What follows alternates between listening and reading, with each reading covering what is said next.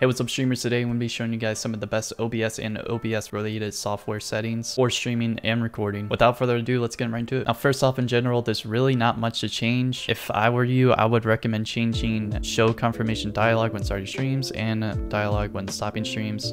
Pretty much if you accidentally click on one of those, it'll do a little pop-up on your screen double checking that you want to start or stop. Other than that, I believe these are all just the normal basic settings that they give you off rip. So now if we hop over and stream, for stream, I would definitely log in to whatever you're streaming on. So for me, it's Twitch. Pretty much it should say log in to account or something along those lines. There should be like a button right here where disconnect account is. So you log into that, I'll give you the best ping so you have a better stream overall. Twitch has add-ons. So if you want to do better TTV and finger faces, poggers or 5-head, all of those emotes, that usually comes from here. If you like a video about setting up these types of emotes, just let me know in the comments down below. For your output, I would try to do your graphics card as the encoder. It's so you can take less stress off your CPU because your CPU would probably get used more in games more or less. Rescale output, just keep that at 1080p. Rate control, keep this on CBR. For your bit rate, now this is really based off your internet, but I would try to have it at 4000. 4000 is a sweet spot. Anything below, you'll start to see a lot of quality drop. Anything higher, you won't really see any improvements. Keyframe interval, keep this on 2. Preset, try to do the best quality you can, aka max for me. Profile, you don't have to do high on this. I would just keep it on main. I don't really see a difference. You don't need look ahead. Keep visual tuning on. It'll help the quality of the stream. And max B frames, put that to 2. For recording, I would do MP4. That's the most commonly used format. Audio track, just keep it a 1. Encoder, once again, try to do your graphics card. Keep 1080p. DBR, if your computer is stressed, try to even out your usage. Set the bitrate to 12,000. Set the max bitrate to 25,000. Those are just really crispy quality bitrate settings for video, especially if you want to like zoom in on the video or something along those lines. The rest is just like your streaming. For audio,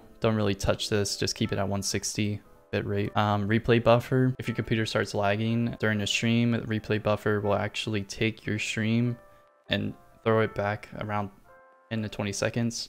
So then once your computer is done being stressed, it'll catch up to the normal time. Now for audio, you can set up your desktop or your microphone, but I do it differently.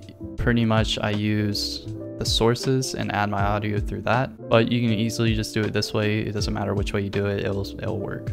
I'm pretty sure these are all just the normal settings, so don't touch any of these. For resolution, don't touch the base, but for output, I would try to keep it between 864 and 1080p. Those qualities are considered HD, and you obviously want an HD stream. Downscale filter, keep that to 16, that should be the normal. And FPS, honestly, I would try to keep it at 60. 60 is just smoother, but if your computer can't handle it, obviously crank it down to 30. If you need hotkeys, you can set them up here, but I have a stream deck, so I don't really need to do that. And then for advanced, process priority, try to keep that above normal. You really want to keep your stream quality as best as you can. You might lose a few frames in games, but you obviously want to keep the viewer happy. Keep the render on DirectX 11, format MB12, color space 601. If you're doing competitive or something, you can add a stream delay obviously, but if you're not, you obviously want to try to keep it as close as you can to chat, so they can't really see a delay when you're responding to them. Don't touch anything else. These are all just the normal regular settings, and that's pretty much all the settings. Hope you guys enjoyed the video. If you haven't already, please be sure to drop a like and have fun streaming.